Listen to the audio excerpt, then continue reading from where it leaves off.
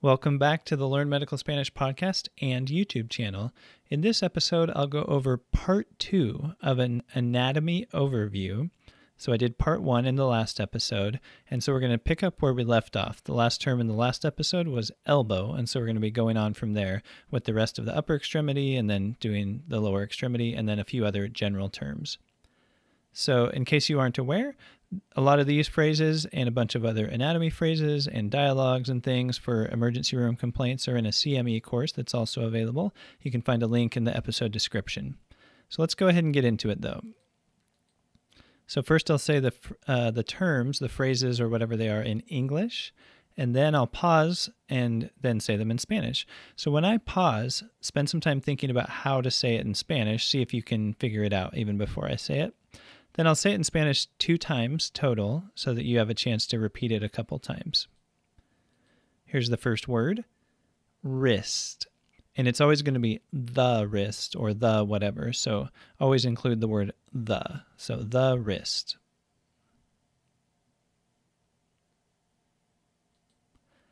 La muñeca. La muñeca. For bonus points, what else does muñeca mean?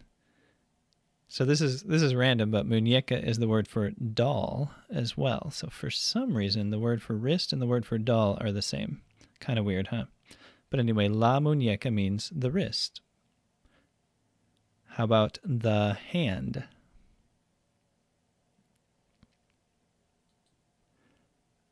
La mano. La mano. So if you just look at the word mano, you might assume it's masculine, but it is in fact feminine. It's one of those rare exceptions where it ends in an O, but it's a feminine word, so you say la mano instead of el mano.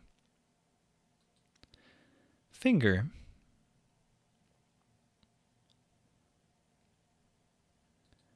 El dedo. El dedo. So dedo actually is the same word for finger or toe. So you can think of it like meaning a digit. So it's like saying the digit. The next one is nail, as in fingernail or toenail. La uña. La uña. How would you make that plural? You would say las uñas. How about thumb?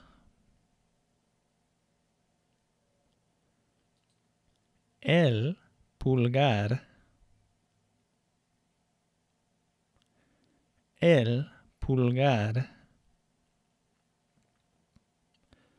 So this one's always a little tricky for me to remember just because it's similar to the word for inch, which is pulgada, but pulgar means thumb and pulgada means inch. So I don't know if it's helpful or not helpful to know both of those at the same time. Next word, leg.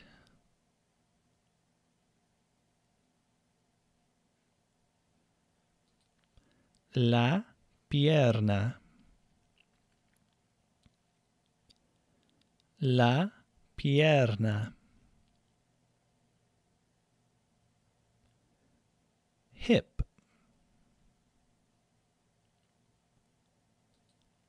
La cadera.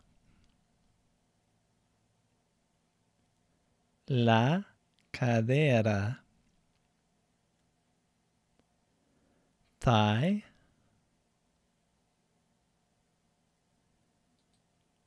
El muslo. El muslo. Knee. La rodilla. La rodilla.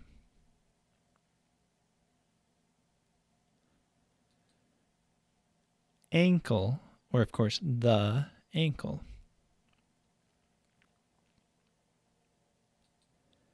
El tobillo. El tobillo. Foot. El pie. El pie. Toe.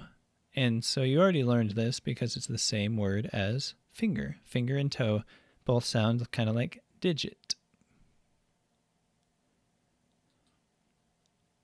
El dedo del pie. So if you want to clarify, you'd say dedo del pie.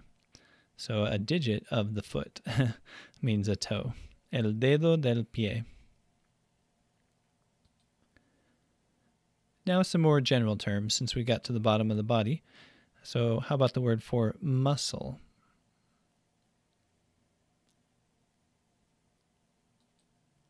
El músculo.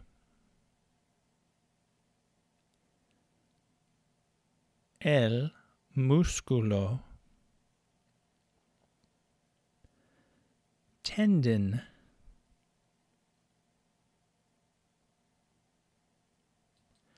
El tendón.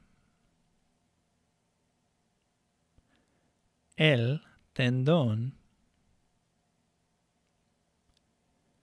Bone. El hueso.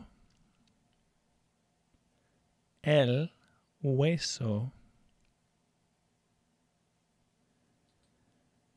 Joint.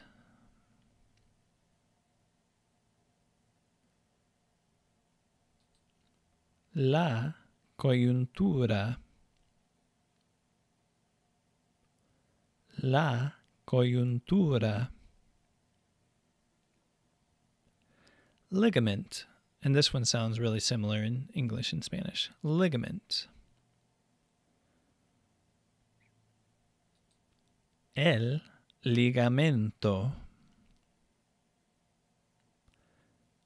El ligamento. So, of course, you can use those general terms like muscle, joint, etc. if you're just kind of saying, well, maybe this body part is damaged, or maybe this body part is where the problem is, or something like that. All right, continuing. Artery.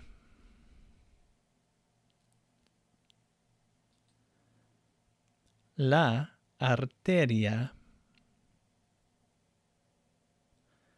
La arteria.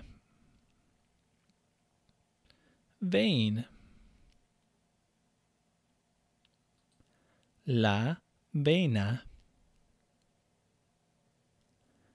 La vena. Nerve. El nervio.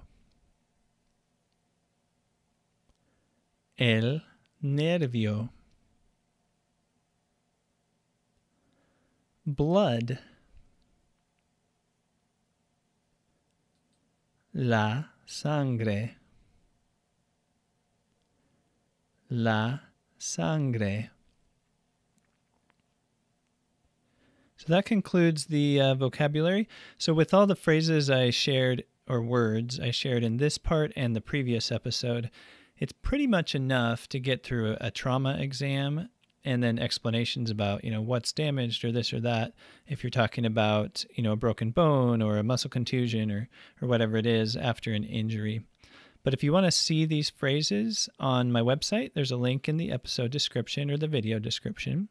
If you're on the podcast, you can find it on YouTube as well. There's a link to that. And if you'd like to learn some similar types of anatomical terms along with various dialogues related to common chief complaints in the ER, I also have that CME course that you can find a link to and get more information about that as well. So thanks for listening, and I'll see you next time on Learn Medical Spanish.